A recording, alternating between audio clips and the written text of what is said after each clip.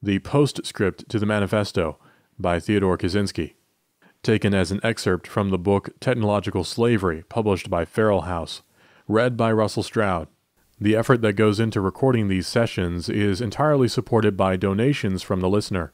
Go to ko-fi.com/Radio Russell to support the reader. To hire me for your work, go to stroudvoice.com. That's STROUD voice.com.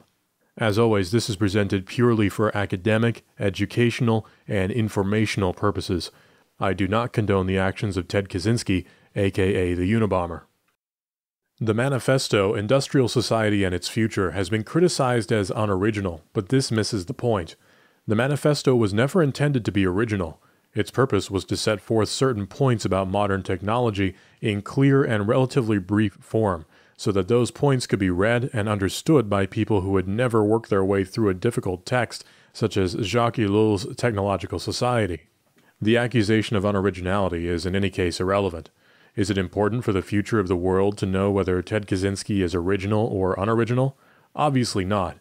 But it is indeed important for the future of the world to know whether modern technology has us on the road to disaster, whether anything short of revolution can avert that disaster, and whether the political left is an obstacle to revolution.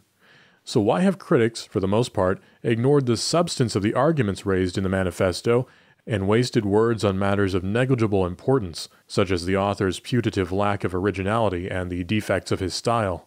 Clearly the critics can't answer the substance of the Manifesto's reasoning, so they try to divert their own and others' attention from its arguments by attacking irrelevant aspects of the Manifesto.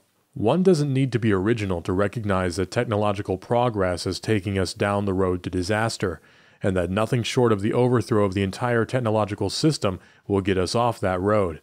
In other words, only by accepting a massive disaster now can we avoid a far worse disaster later.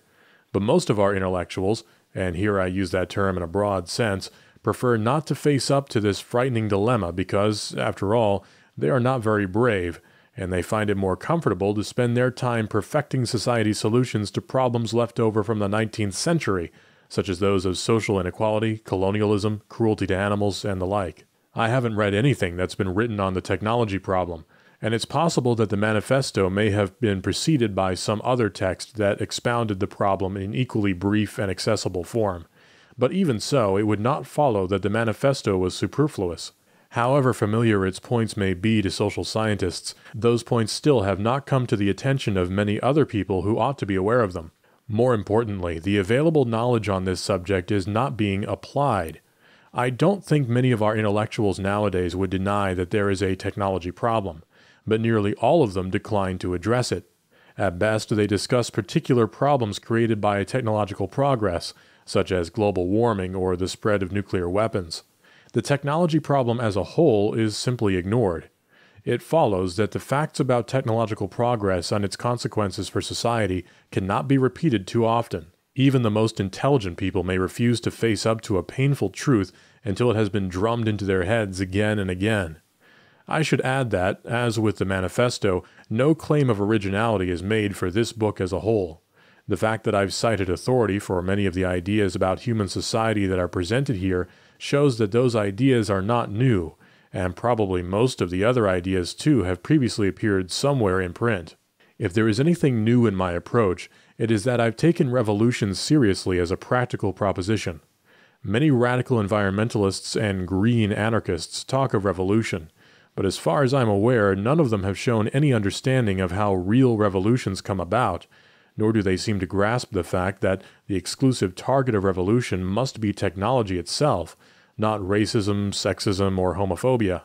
A very few serious thinkers have suggested revolution against the technological system, for example Ellul in his Autopsy of the Revolution. But Ellul only dreams of a revolution that would result from a vaguely defined, spontaneous spiritual transformation of society, and he comes very close to admitting that the proposed spiritual transformation is impossible. I, on the other hand, think it plausible that the preconditions for revolution may be developing in modern society, and I mean a real revolution, not fundamentally different in character from other revolutions that have occurred in the past. But this revolution will not become a reality without a well-defined revolutionary movement guided by suitable leaders. Leaders who have a rational understanding of what they are doing, not enraged adolescents acting solely on the basis of emotion. The preceding was Postscript to the Manifesto by Theodore Kaczynski. Read by Russell Stroud. This work is released as Creative Commons and is supported by donations. Go to ko-fi.com/Radio Russell to donate.